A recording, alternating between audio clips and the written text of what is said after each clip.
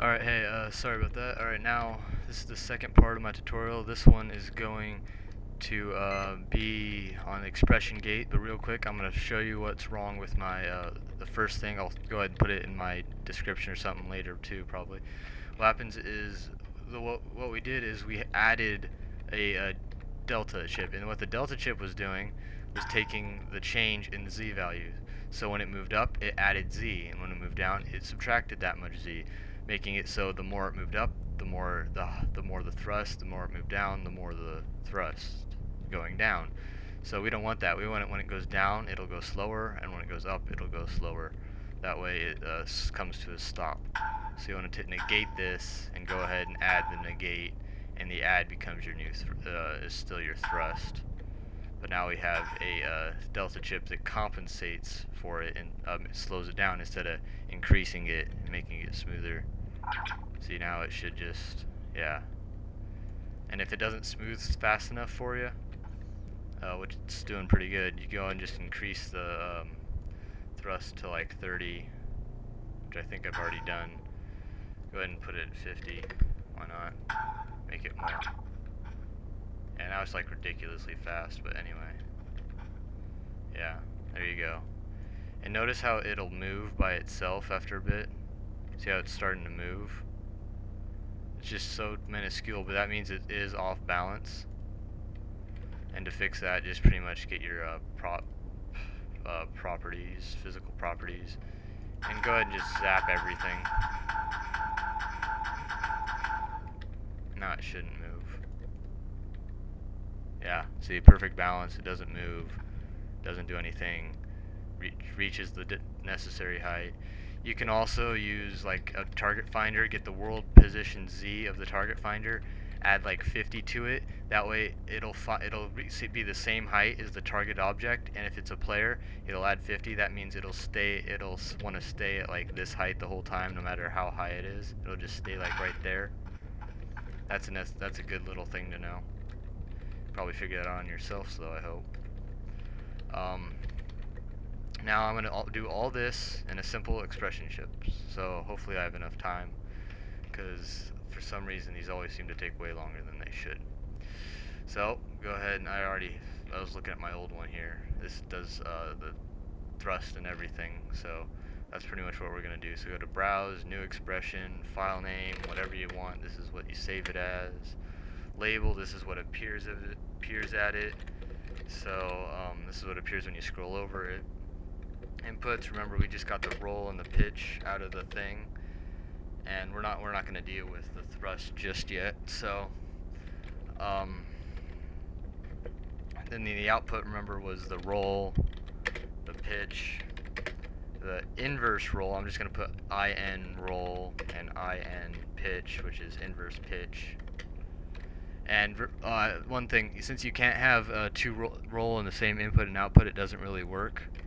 I put roll 1 and pitch 1. That way it knows the difference between the two.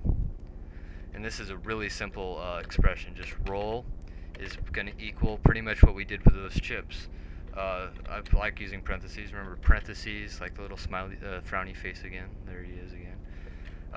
So yeah, remember we took delta of roll, and then we added it to roll. And delta is the $sign if you can't see it. And then parentheses, that's it. And then pitch is the same thing. Just replace roll with pitch. So delta pitch plus pitch, and there you go. And say, oh yeah, so that's all you want. And then remember we have inverse roll, and all you have to do is negate it, remember? So you just do negative roll. That's all you have to do. Or you can do roll times -1, either works. Like, I'll show you. What was it? Pitch times -1. That works the same, but it's much easier just to go negative pitch. There. Now we have our balancing. This is all we used. So go ahead and validate it. Successfully validated. And save it. Make sure you put a file name up here and save it. If you leave that blank, it won't save. So yeah, So go ahead and place this anywhere you want. Wire it up. Roll 1 goes to roll. Pitch 1 goes to pitch.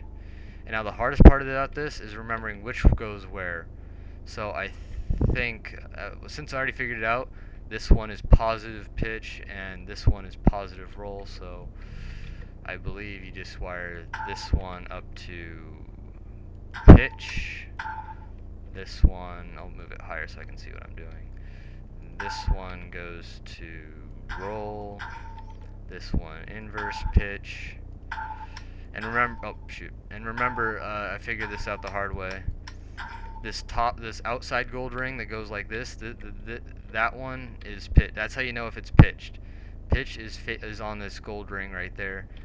Roll is on the silver ring, and yaw is this inside gold ring going like this. So that helps you know. I don't know which way is positive and negative. It's hard to tell, but it's almost impossible to tell really. But that helps you know which one is which and which direction.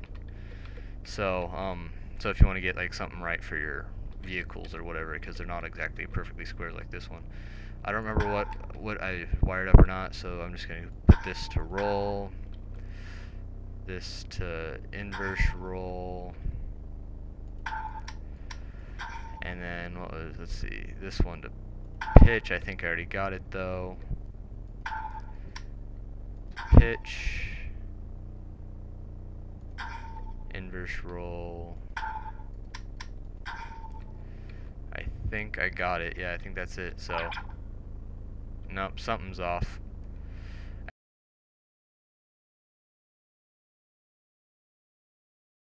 Okay, what did I do now? Let's check my expression and see what I got wrong. Roll equals delta of roll plus roll. Ah, duh. Duh. Put 1. Make sure you spell it exactly the same as you do up here, otherwise it'll go dipshit on you, and yeah, you get what I just happened. So yeah, make sure you spell it exactly the same as you do up here. Don't forget to put the 1 or the A or whatever you added. So go ahead and validate it. And now I probably gotta switch those things back to what I had them. Yeah, when it goes crazy like that, that usually means you switched them. Put them in the wrong spot. So yeah, so this one was negative pitch, this one was negative roll. I remember that by the rings. I'm looking at the rings to figure that out, and the fact that I have negate chips there, so I know which one was positive. So then this one was pitch, and then this one was roll, and this one was roll. There we go. All those other chips are completely unnecessary now, watch. Well, not all of them, almost all of them. So I can remove. Alright. See? Look at that. And next I'm going to show you how to do the target height finder. It's really easy. We're pretty much using 3 chips, so just so it looks better. So go back into your expression. We need 2 new inputs. We need the target Z, and then we need the GPS Z. So you have, and then remember it's the same thing. You get the target Z, and and then you need thrust, the output of thrust. This is going to be the thrust to go up and down. So then thrust is equal to target Z minus GPS Z. Ah, shit. Oh yeah, go ahead and put those in parentheses. And then we're going to remember we added the negative delta, which is negative dollar minus $sign of GPSZ. So that should work. And then validate it, save it, name it, and save it. And go ahead and put it right here. Actually, no. Since it's in the same chip, replace this chip. Wire our new target, which is going to be 50, and our new GPS Z, which is going to be Z, and thrust, which is just goes to the new output thrust. And now it should See, exactly the same, perfect everything, all in one simple expression chip. And now you could add other expression chips, like we can add a target finder and get a target me, and then we could get my height, and so it would go up to my height. And you can also get the bearing, and you could do the same exact thruster technique we used for the Delta turret to aim it right at me, and then you got yourself a floating, perfect automatic turret that just floats there. And you could have you can add speedometers for the X and Z. You could add thrusters to stop it from moving at all, so it just stays in the same spot. And yeah, there you go. You have a perfect auto balancing plate, which can go at any height you want. And yeah, there you go. Add some turrets to this thing and some aimers. I might do that in my next section of this tutorial. And go kick some ass.